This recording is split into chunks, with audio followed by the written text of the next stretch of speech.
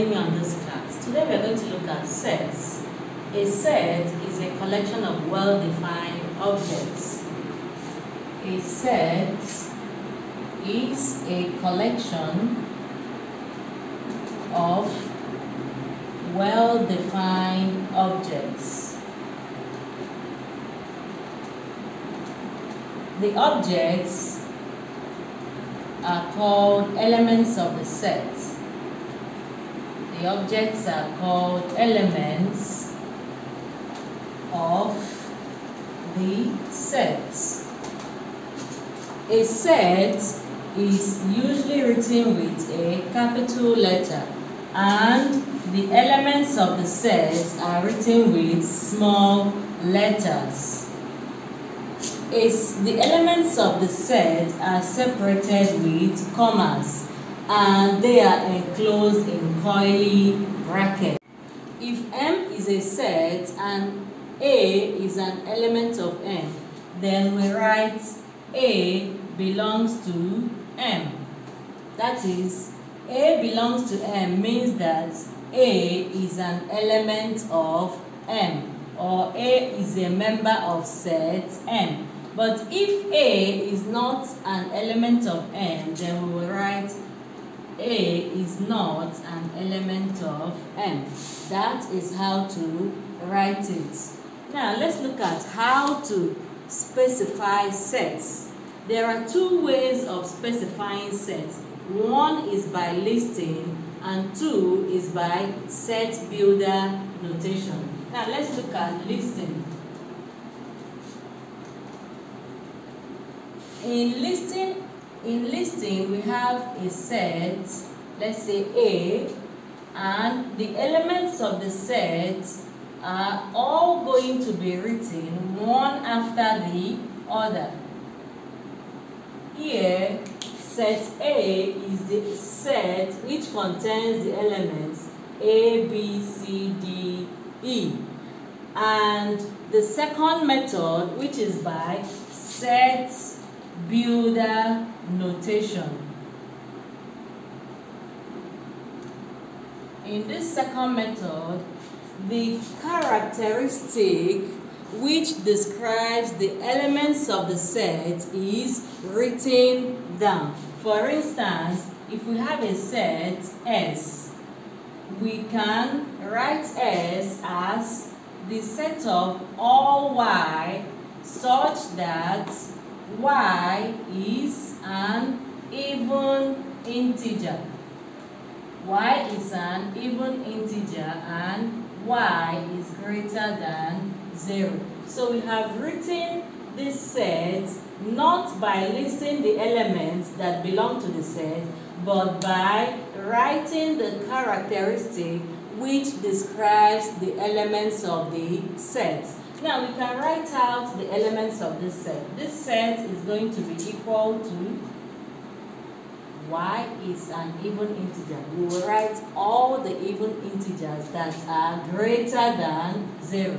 We will start with 2, 4, 6, 8, and so on. So that is the set builder notation. Next, we will look at finite and infinite sets. If a set contains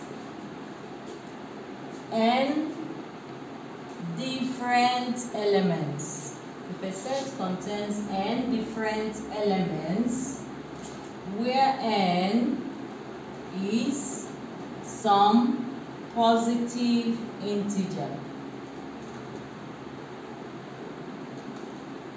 then the set is said to be finite. If otherwise, then it is infinite. If a set contains n different elements, where n is a positive integer, then that set is said to be a finite set. But if otherwise, then the set is an infinite set. Now let's go to equality of sets. Equality of sets. If you have two sets, A and B, and those two sets consist of the same elements, then we say that those two sets are equal. If two sets A and B, if two sets A and B consists of the same elements, then we say that they are equal. This means that all the elements in set A can be found in set B, and all the elements in set B can equally be found in set A. Now let's look at an example. Set A is equal to the set that contains the elements 3, 2, 1, while set B is the set that contains the elements 1, 2, 3. If you look at these two sets, you see that they are equal because set A and set B have the same elements 1, 2, 3. The order in which the elements are written is not important in this case. They can be written in any order, but as long as they are the same elements, then the two sets are equal. Okay, now let's look at what we call the singleton set. Singleton set. A singleton set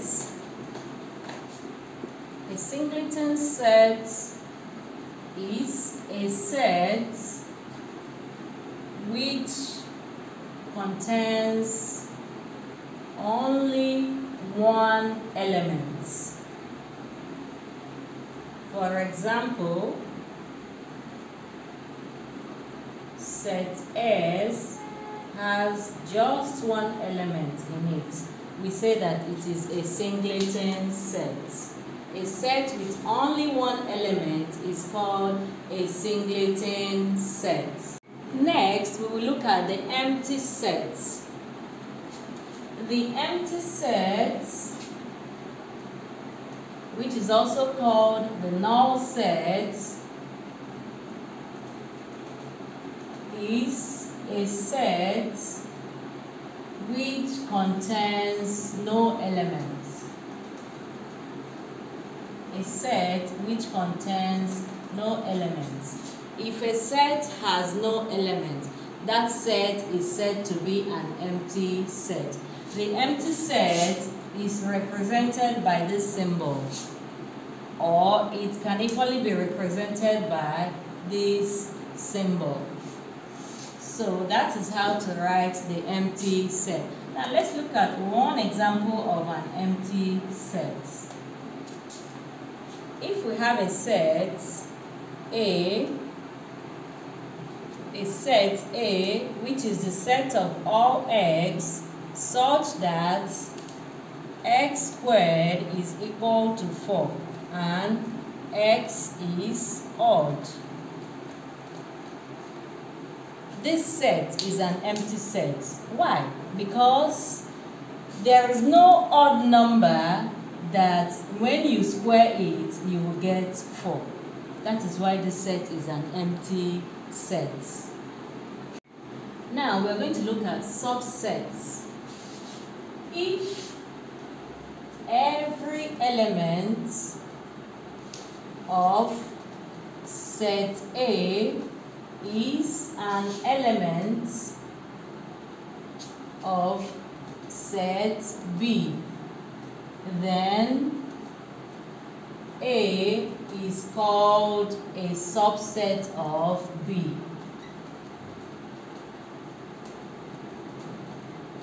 Or we say that B contains A. we write this as A is a subset of B, or we write it as B contains A. If A is not a subset of B, then we will write A is not a subset of B. That is how to write A is not a subset of B. Okay. Now let's look at a few examples on subsets. If we have a set A with the elements 1, 3, 5, and another set B with the elements 1, 2, 3, 4, 5. Since all the elements in set A can be found in set B, we say that A is a subset of set B. Another one, if you have a set S1 with the elements 1, 2, 3 up to 9, and S2 with the elements 1, 3, 5, S3 with the elements 9, 5, 11. Here, S2 is a subset of S1 because the elements 1, 3, 5 can be found in set S1, while S3 is not a subset of S1. Now let's look at the universal sets. All sets in a particular discussion are subsets of a fixed set called the universal set. The universal set is denoted by U. And in every discussion about sets, we always assume that there is a universal set, and all sets under consideration are subsets of the universal set. We may have different universal sets for different discussions. Now let's look at a simple example.